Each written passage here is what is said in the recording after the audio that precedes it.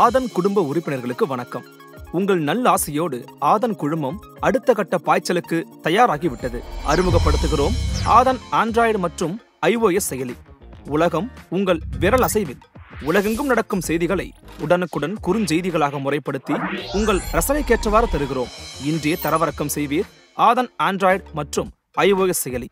ஆதன் செயலியை டவுன்லோட் செய்ய கீழே உள்ள லிங்கை கிளிக் செய்யவும். ஆதன் ஆன்மீகம் நேயர்களுக்கு பெருங்குளம் ராமகிருஷ்ண ஜோசியரின் அன்பின் வணக்கங்கள். டிசம்பர் மாதத்திற்கான பலாபலன். இந்த மாதம் தொடங்கும் போது இருக்கக்கூடிய கிரகநிலைகளை பார்த்துடலாம். இந்த மாதம் தொடங்கும் போது மிதுன ராசியில் ராகுவும், துலா ராசியில் செவ்வாய் புதனும், விருச்சிக ராசியில் சூரியனும், தனுசு ராசியில் குரு, சுக்கிரன், சனி, கேதுவும் என கிரகங்களுடைய சஞ்சாரமானது அமைந்திருக்கிறது. இந்த மாதத்தை பொறுத்தவரை டிசம்பர் மாதம் 3ஆம் தேதி புத பகவான் துலா ராசியிலிருந்து விருச்சிக ராசிக்கு மாற்றம் பெறுகிறார்.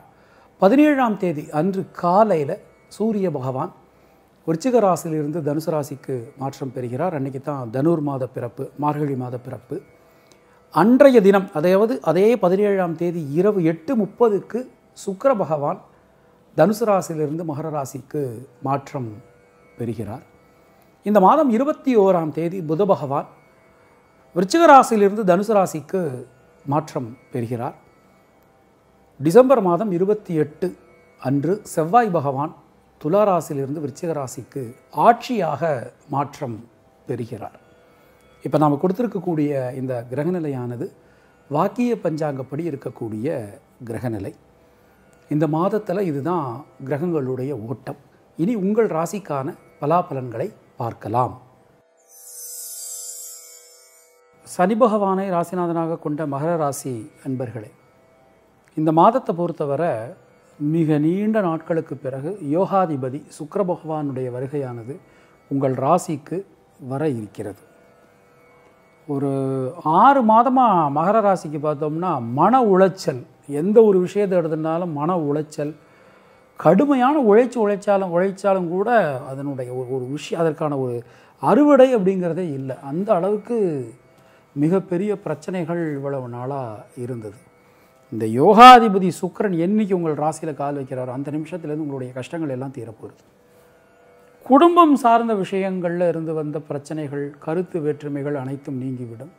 முக்கியமாக பொருளாதாரத்தில் நல்ல முன்னேற்றம் காணப்படும். பொருளாதாரத்தில் நீண்ட நாட்களுக்கு பிறகு ஒரு நல்ல முன்னேற்றம் என்பது உங்களுக்கு காணப்படும். மனதில் இருக்கக்கூடிய தேவையில்லாத கவலைகள், பயங்கள் அனைத்தும் நீங்கிவிடும். இந்த மாதத்தை பொறுத்தவரை உங்களுடைய தொழில் ஸ்தானாதிபதி சுக்கிரனே உங்கள் ராசிக்கு வருகை தர இருக்கிறதுனால தொழிலில் நல்ல லாபம், ஏற்றம், முன்னேற்றம், பொருளாதாரத்தில் நல்ல ஏற்றம் எல்லாமே இருக்கும். புதிய முயற்சிகள் கை கொடுக்கும்.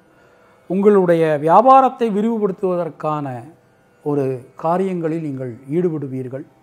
உத்தியோகத்தினரை பொறுத்தவரை உங்களுடைய உழைப்பு மதிக்கப்படும். நீண்ட நாட்களுக்கு பிறகு மனதில் இருக்கக்கூடிய சஞ்சலமான சூழ்நிலை என்பது மாறிவிடும்.